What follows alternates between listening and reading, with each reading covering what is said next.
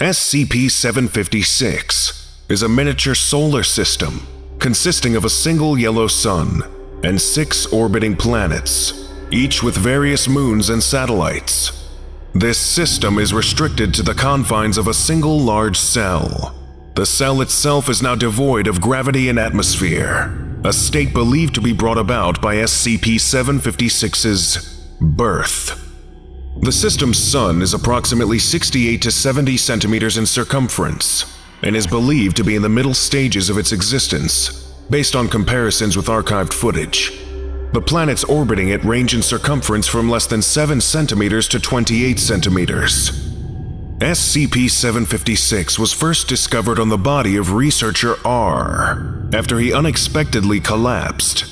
A cursory examination showed that these boils were actually minute fragments of rock protruding from his flesh.